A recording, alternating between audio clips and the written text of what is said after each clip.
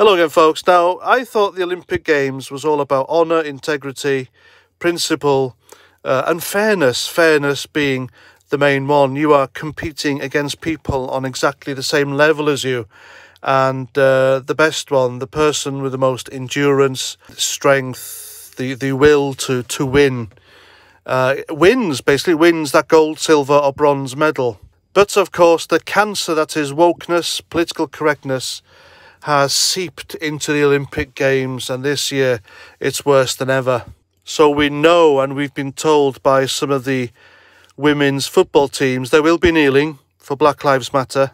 So rest assured, if you're watching the Olympics, that's going to get thrust down your throat yet again by multi-millionaire black sports stars who are very privileged, yet they're doing that because of they're victims of something or other. I don't know. So anyway, the biggest controversy at this year's Olympic Games in Tokyo is Laurel Hubbard. Now, if you don't know who Laurel Hubbard is, Laurel Hubbard, how can I describe this now without being prosecuted? Good God. Laurel Hubbard is a person who identifies as a female, hasn't had the operation as far as I know. If this person has, then I stand corrected. And this person is now competing as a female in the women's weightlifting category for New Zealand. Now, I'm going to give you my opinion on this in a bit. You can guess what my opinion is going to be, being a conservative. Of course, many idiots out there mistake the word conservative with racist, fascist, Nazi, bigot. But first, on to New Zealand. Now, New Zealand is, how can I describe it? It's a proper woke country. The country is infested with far left-wing extremist bigots and anti-capitalist, Marxist, activist morons who use social media platforms such as Facebook, Twitter and YouTube. All companies, of course, that float on the stock exchange, they're on the market, therefore using the capitalist system. The irony, folks, I don't think these idiots get irony. So these bigoted Marxist activists, they use social media platforms which make money from capitalism in order to campaign for conservatives to get kicked off social media because they don't like our opinions, basically. So New Zealand is full of these nuts. And of course, Laurel Hubbard is a New Zealander. So this woke mess of a country is, of course, declaring Laurel Hubbard a hero. And also, lastly, about New Zealand, I like to point out that this is the country which recently had a petition set up in order to destroy the life of a man, a conservative man, simply because he pointed out some very uncomfortable truths about the top-tier hierarchy of their Maori community. Now, you all know who I'm talking about. It's, of course, Lee Williams crossed the Rubicon. And now there's a petition out to get him removed, booted from the country, simply for having these opinions, these wrong opinions, for wrongthink, for going against the grain. Now, there was me thinking, if you didn't like someone because whatever, and you told them to go back from whence they came, go back home, go back where you came from, then that was racist and xenophobic.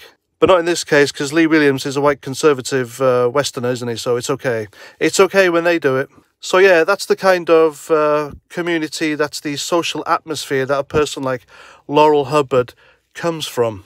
Political correctness. And if you don't agree, if you have a different opinion, then you will get prosecuted, folks. They will ruin your life. So anyway, my opinion on Laurel Hubbard, of course, I completely disagree with Laurel Hubbard competing in the women's weightlifting because it's completely unfair to biological women.